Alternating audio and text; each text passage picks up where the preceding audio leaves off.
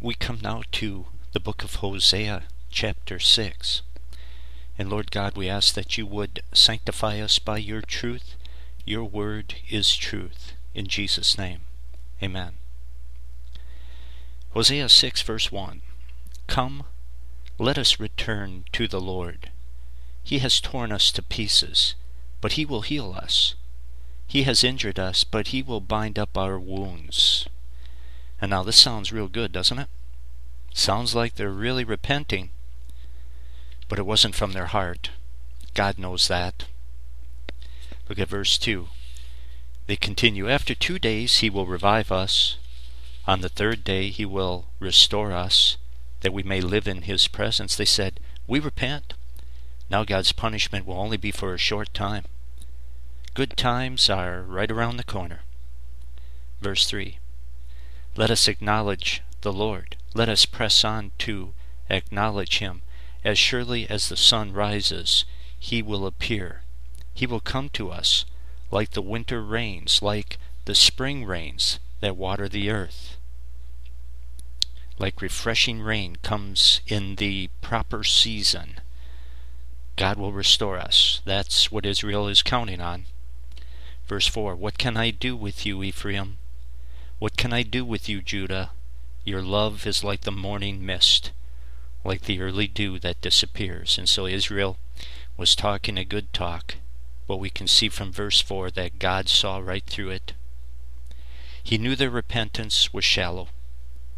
Verse 5, therefore, God says, I cut you in pieces with my prophets. I killed you with the words of my mouth. My judgments flashed like lightning upon you. The prophets, of course, were God's spokesmen. The Israelites would not listen to them. And as a result, the word of the Lord that the prophets spoke would strike the people of Israel like lightning. And they are in big trouble. And no shallow repentance can reverse it. Verse 6. For I desire mercy and not sacrifice, an acknowledgement of God rather than burnt offerings. Offering sacrifices without having a heart for God is useless. Just like today, going through rituals without a heart for God is useless. I don't care if it's the Mass or a service, a liturgical service, or any other kind of service. If all you do is go to church and go through the motions and you don't have a heart for God, listen, ritual is never a substitute for relationship. Be kind to others and be loyal to God, and then offer your sacrifices. Then it'll mean something. 7. Like Adam, they have broken the covenant. They were unfaithful to me there. Remember Adam. Adam ate the forbidden fruit, and he did not get away with it.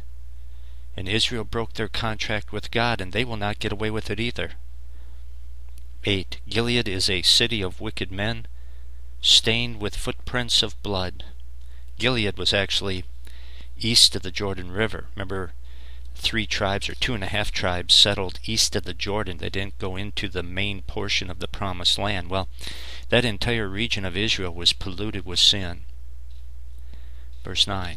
As marauders lie in ambush for a man, so do bands of priests. They murder on the road to Shechem, committing shameful crimes. That's pitiful. The priests were thugs. God help the nation whose ministers are given over to sin. That nation is in big trouble. Verse 10. I have seen a horrible thing in the house of Israel.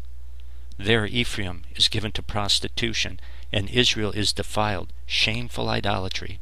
That is what is meant by prostitution. Shameful idolatry was rampant in the northern kingdom. This is not repentance. All the fine-sounding words in the world won't make up for this sort of activity. Verse 11. Also for you, Judah. Remember, Judah is the southern kingdom of Israel. As also for you, Judah, a harvest is appointed. And so the southern kingdom will not get away with their sin either. Judgment will not be immediate for them, But it will come. It is appointed, as God says here. It's appointed because they will hold fast to their sin. Next time, chapter 7. Until then, so long, everyone.